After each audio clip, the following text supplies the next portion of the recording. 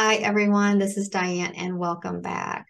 I do want to restate my disclaimer at the beginning of this video. I am not a medical or psychological professional, and I want to add that all thoughts I share in this video and this series are my opinion. But I welcome everyone to really think about some of the information that I'm sharing because it could really impact you or someone that you know, and it could really help them if you just step outside the box and think about some of the things that I'm sharing. So with that, let's continue talking about all things energy. We're recognizing how things in the world around us are affecting our energy, but we also need to turn that around and realize that we are energy bodies impacting the things around us. And this is why we often hear the saying, if you want to change the world around you, start with yourself. So just a note on that as well. In this video, we are stepping back to ensure that we really understand the impact the physical world has on our physical health. And when we're affecting our physical health, we're also affecting our emotional and our mental health. And in turn, since all energy flows both ways, any impact on our mental and emotional health is going to very much impact our physical health. So now what is so important about the nervous system that we got to go back there one more time and revisit this, but we know that it's taking in the vibrating energy from the atoms in the world around us, and it's sending messages to the brain to help us make sense of the world that we're living in. But what else is about the nervous system that we need to know and recognize as part of this whole energy thing that we've been talking about? From health class, we may remember, I didn't at first, but that the nervous system is comprised of two parts. The central nervous system is the brain and the spinal cord, and the peripheral nervous system is all the nerves that are sending messages to the central nervous system. But for this purpose, we are just going to look at it as one system. And also, when I was looking through my resources, I was shocked to see that there are over 600 neurological disorders that exist, showing us that a vast amount of imbalance can occur within the nervous system. Okay, knowing that all energy impacts other energy, let's look at that information because the body is one functioning, energy body. So if the nervous system is receiving information, which is just energy, that's impacting the other systems of the body. So a really quick recap on the other systems of the body. The immune system and the lymph system work hand in hand with the nervous system because as the body is receiving information and energy in, the immune system is analyzing it, saying, do I know what this is? Do I need to, send out, white cells to combat it at all?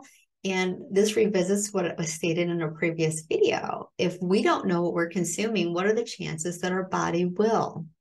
So another aspect there.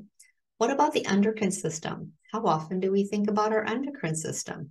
How often do we think about many of these systems? So the endocrine system is our hormone powerhouse. This is what's regulating all the systems in the body.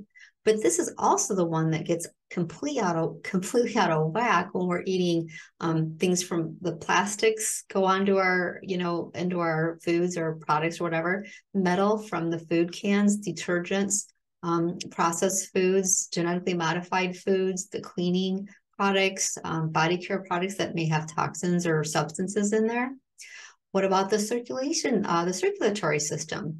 We all know about this one, but sometimes we forget that the hormones that regulate or speed up or slow down our natural heart rate are hormones, which again is back to the endocrine system that gets so easily disrupted by some of the substances in our everyday world.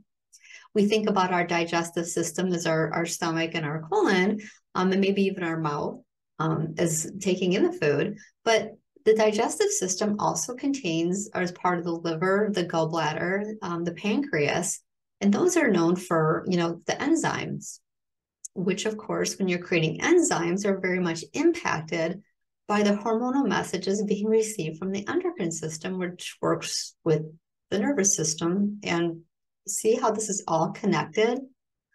So to sum this all up, we just really want to grasp, understand that the nervous system interacts with every other system in the body, and every other system in the body interacts with all the other systems.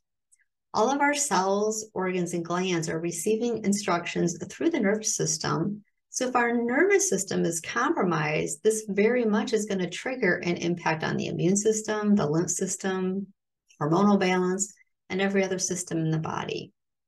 So anyone that is currently looking for relief of a physical, mental, and emotional concern, just really take a moment to look at the nervous system, because if the nervous system is being overstimulated in any way, it could be very well taking energy from other systems so it can do its job of receiving all of the information, and it's being overstimulated, but then it's stealing the energy from the other systems to do their job correctly.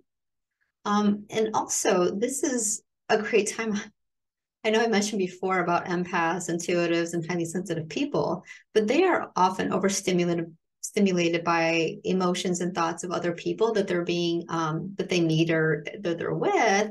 But if their nervous system is being overstimulated with all of that, and then on top of that, if it's the receiving overload of other non-physical energy, it can really impact them and all of us. Now, in the second video, we talked about the non-physical energies that are impacting us, right? We talked about our thoughts, we talked about our emotions, we talked about limiting beliefs and our belief structure in and of itself. But one very powerful and present impact that's affecting everybody's energy body that we haven't mentioned, but could powerfully be the most impactful one that we have currently in our lives, and that is the EMFs.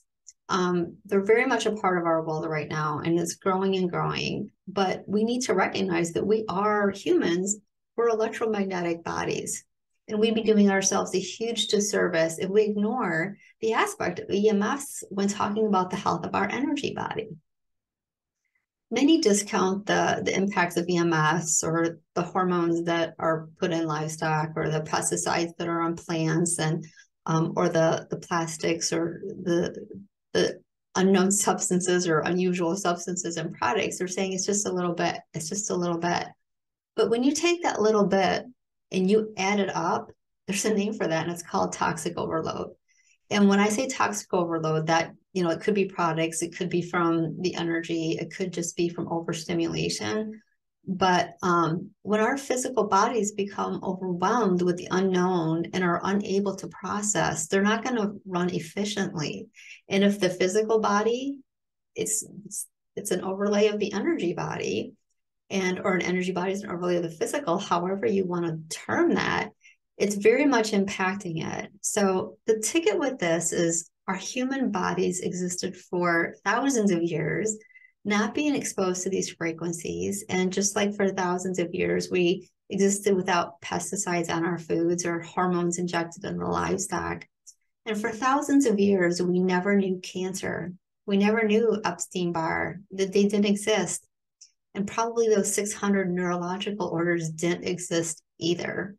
So our physical bodies are possibly showing the impact of all of these unknown substances. And with the rapid increase of EMFs in our world and the other frequencies and many things just disrupting our natural flow, it very much is disrupting the flow of our energy body.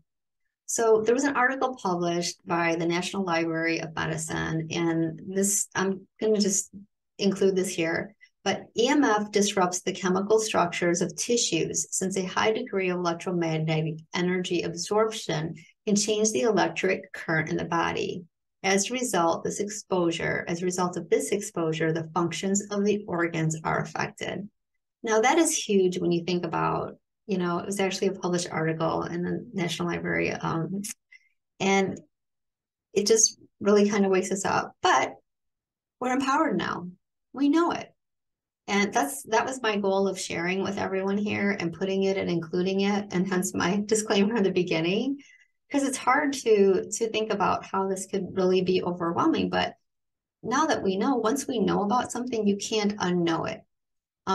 And once you're aware of it, you can take steps to limit it. And that's what we're going to do here. So that brings us to our homework.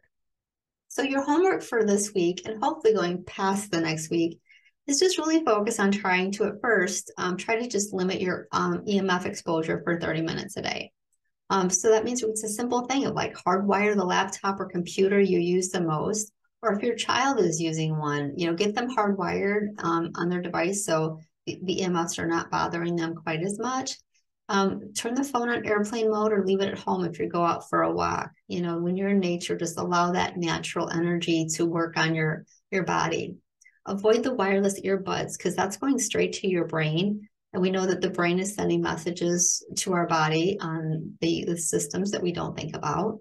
And we're going to sleep and we're going to work out with our phone 6 feet away from the body. So little simple things that we can do to really eliminate and limit the impact of EMFs on our physical body. And that'll just really help, and just being aware, and then hopefully just have that become a new habit. But if we can sleep away from wireless devices and away from our phone, having the, however long you are allowed to sleep in your busy world, to have that, 6 to 8 hours, 9 hours maybe with the phone, or all wireless things just away from you, that is really going to help. And today there's even some extra credit. If you want to begin to play with some energy healing techniques to help with the EMFs, you can take a salt bath. Salt baths help take that out of us and clear that from us. Or you can head over to a local crystal store and pick up some crystals to put around some of your wireless devices to help absorb some of the EMFs. I personally like black tourmaline, hematite.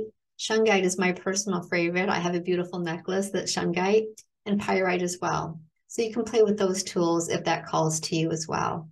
So thanks for joining me today, and hopefully just give you something to think about with the information shared here. And in the next video, we'll dive deeper into the layers of the energy body, because there's different layers.